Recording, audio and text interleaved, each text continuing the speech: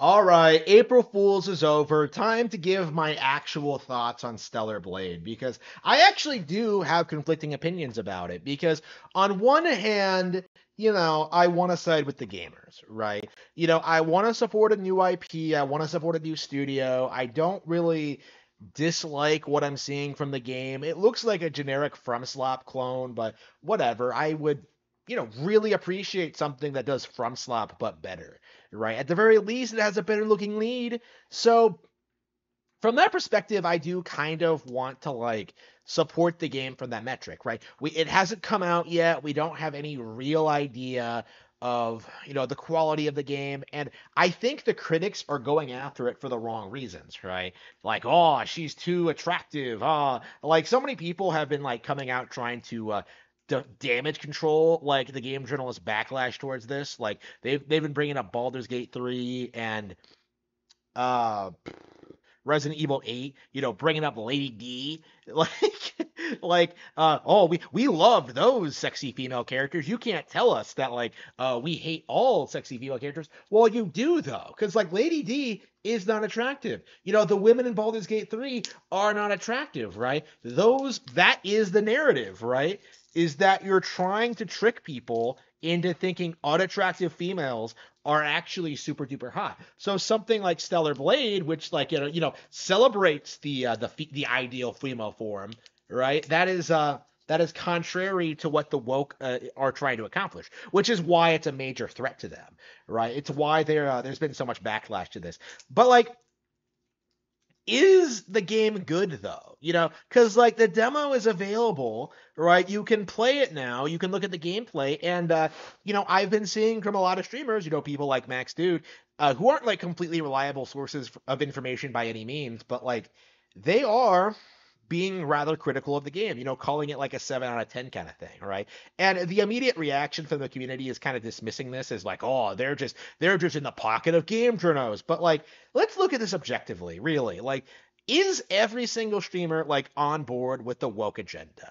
Right? I don't necessarily think that's the case, right? The thing is, I don't necessarily think that Stellar Blade is going to be a spectacular game in its own right, right? Yeah, you can like the game for what it is. Nobody's stopping you from doing that, right? But people are obsessively trying to paint this narrative that this is going to be a major, major PS5 release, when in reality, I think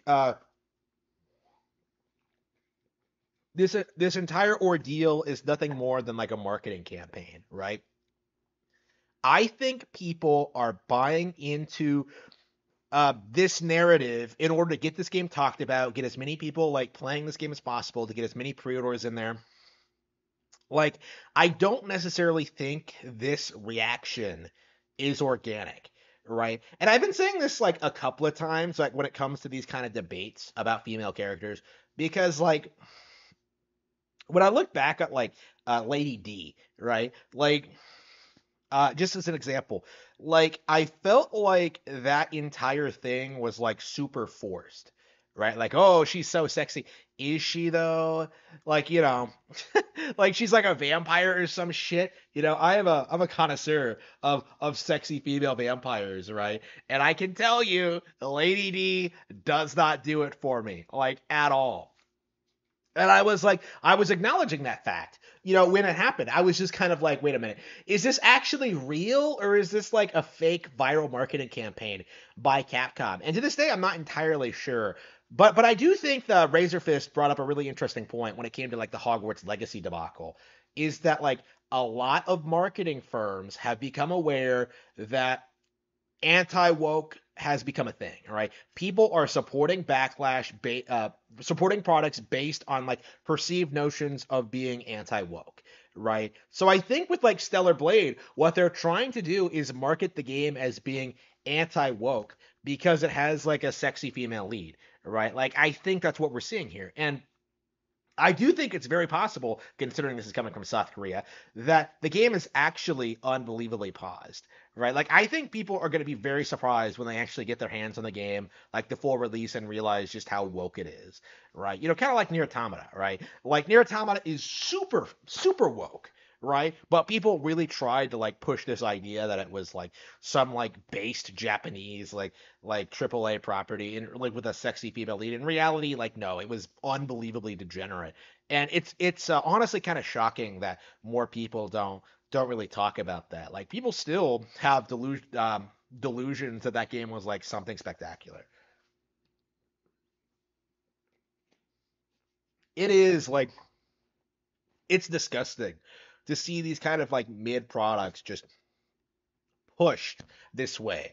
Like when you compare this to like Princess Peach Showtime, right? You know, where everybody like wrote off this like far superior product. It's just like why is Stellar Blade getting worshipped, but Princess Peach like getting disrespected by everyone, right? It really is just a matter of Nintendo exclusivity, right? You know, people are always looking for reasons to hate on Nintendo, right? But praise Sony, right? And that's what we saw with Princess Peach Showtime, right? Like everybody tried to say that, like, ooh, like Stellar Blade's gonna be so much better, but is it though? Like, I don't think. I really do think at this stage, looking at like the discourse. Like I do think this is going to be one of those games that comes out and is like immediately forgotten, right? It's going to be this year's like Life of P or like Power World or like oh Power World came out in January. I forgot. It's gonna be like that where it's gonna be a flash in the pan thing that comes out. People are on board with it for only one reason and then it's gone again, right? Like look at what happened to Final Fantasy VII R, right? Rebirth, right? You know, you had Tifa and Eris, who both look way better than like Eve, by the way. I think that's if you don't think that, you are a homosexual, right? You know, you have Tifa and Eris, you know, being like extremely fan servicey throughout the entire thing, and like, did that sell more copies? No, right? Like that's kind of my thing at this point is that like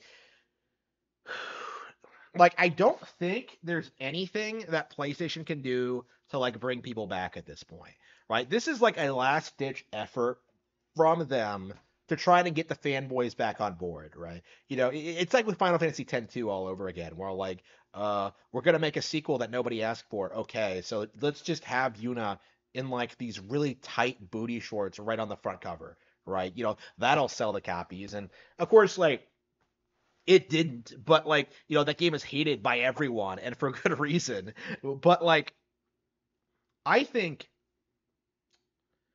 I think more people need to like understand that this kind of pandering and marketing tactics is really cheap, right? Like it doesn't represent like an actual high quality product at all. The fact that like all anybody seems to care about are like cheeks says a lot about the quality of the actual product. Someone like Princess Peach has a lot more class.